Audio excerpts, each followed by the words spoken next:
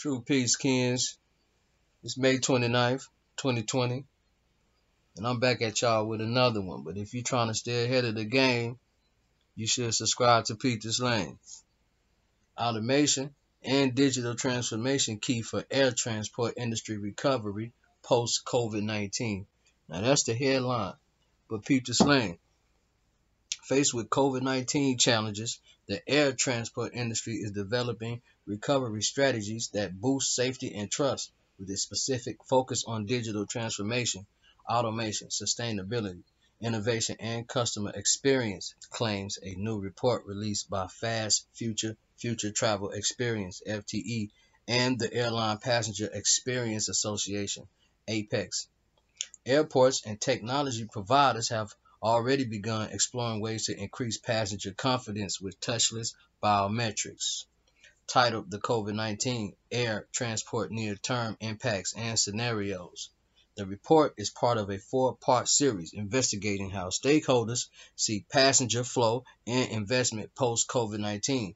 Despite market uncertainty, the report proposes four strategy scenarios. The findings highlight that the industry is experiencing and anticipating devastating impacts on flight volumes, passenger numbers, and revenues, said Rohit Talwar, Fast Future CEO and lead author of the report, in a prepared statement. The sector's recovery is dependent on government policy, health factors, passenger confidence, the nature of the economic recovery, and the extent of collaboration between industry players. We developed four scenarios exploring the interaction of these latter two driving forces and tested them on the webinar attendees. In the following 2 years, nearly 69% of air industry stakeholders expected a spike in digital transformation investment. 60.3% feel automation and AI deployment will increase, and 54.2% think sustainability and environmental initiatives will play a key role. More than half predict a push for innovation, while 48.5% forecast a higher interest in customer experience and service. Three-quarters of respondents expect a drop in aircraft orders, and more than half predict a lower interest in terminal design and construction. The report estimates the industry would need some 2-3 years to recover from the negative effects of COVID-19. In a webinar held in April, only 6% out of more than 900 responded trust the industry will bounce back in the next year. If new procedures are implemented for passenger safety, 30% believe people will start traveling again.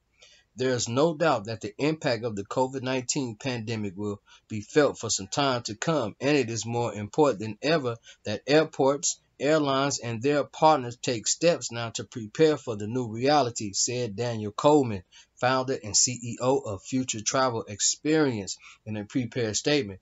Prioritizing health and safety efforts is a given, but all stakeholders must also commit to delivering a contactless, queue-less, and fully sanitized end-to-end travel experience that is as automated as possible. Some radical new approaches and collaboration between all parties are essential to achieve this vision and support the survival of the air transport industry.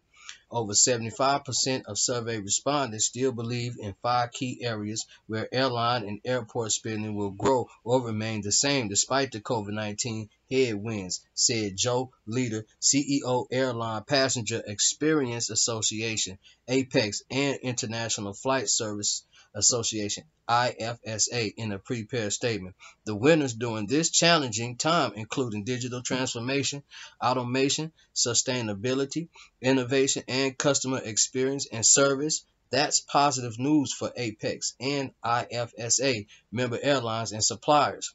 Market analysis have forecast that biometrics will drive a major increase in investment into airport operations over the next 5 years.